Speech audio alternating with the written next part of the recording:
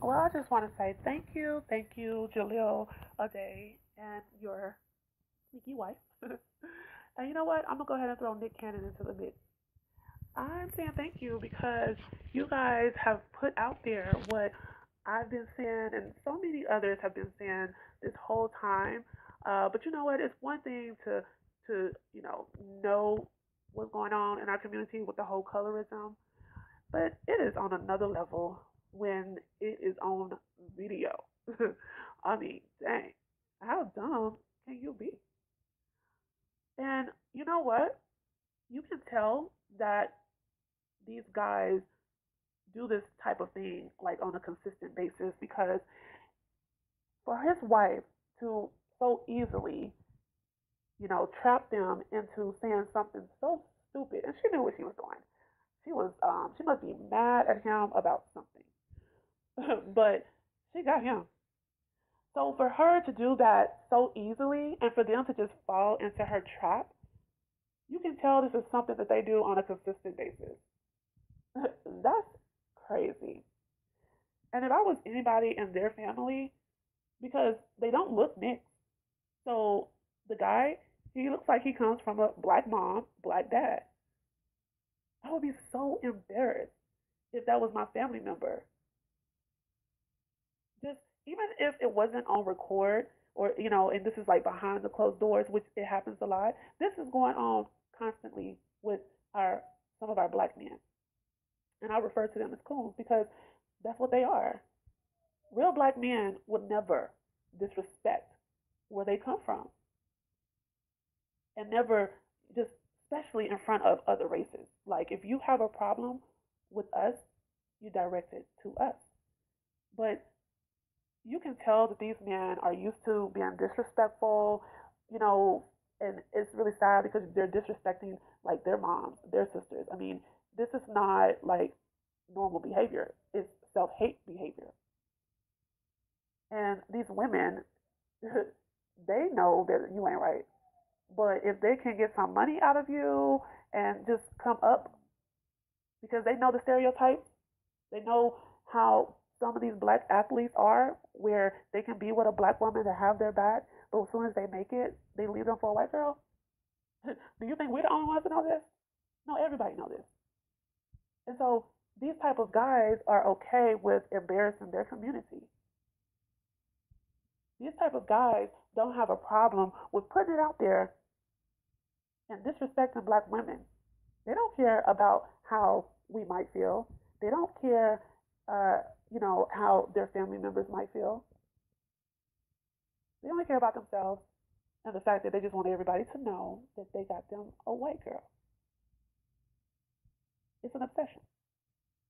I've dated outside my race before, and when I've been asked why, what made you go with this person, or like how, what made you fall in love with this person, I never, ever, ever said, well, because black guys, they got attitude problems. I don't want to have bad credit. I don't want to have to worry about the cops.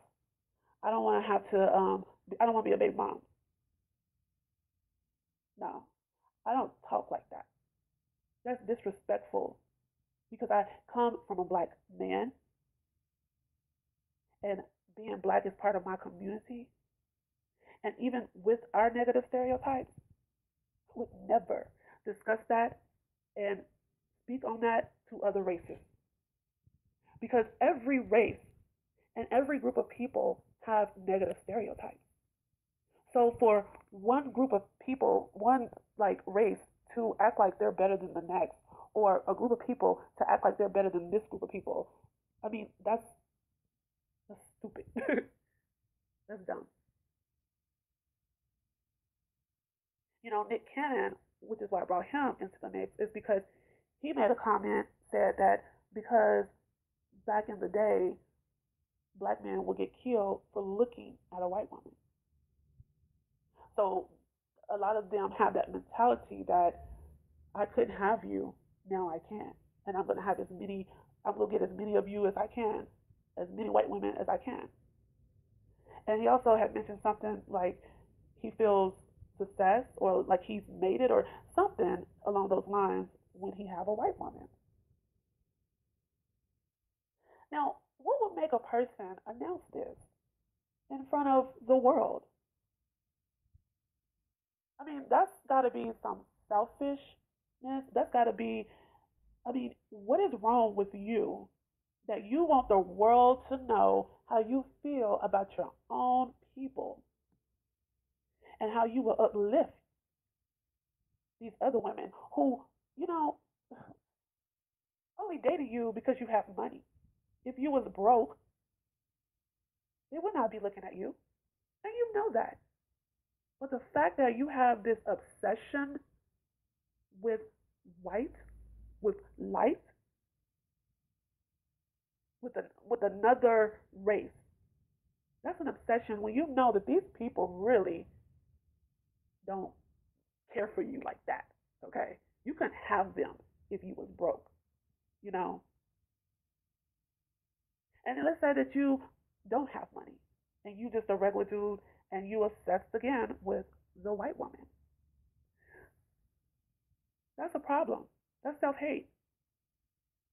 When I've been asked why I date this person, I say because I like him. He makes me laugh. Like he treats me good. You know, I'm attracted to him. He's fine.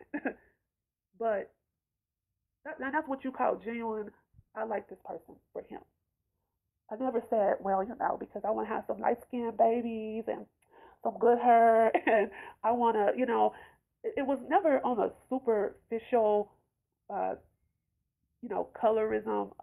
I hate myself, so I don't want kids to look like me, type deal. But I just want all the black women to know, count this as a blessing,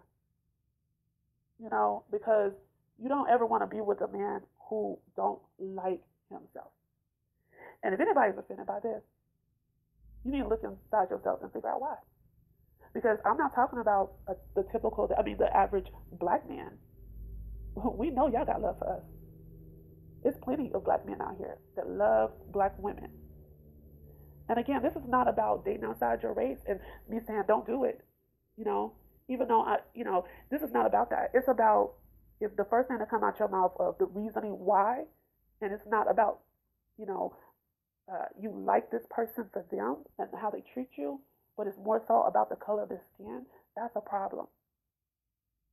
And also, before I go, I have seen black men walk around with women of other races unkept.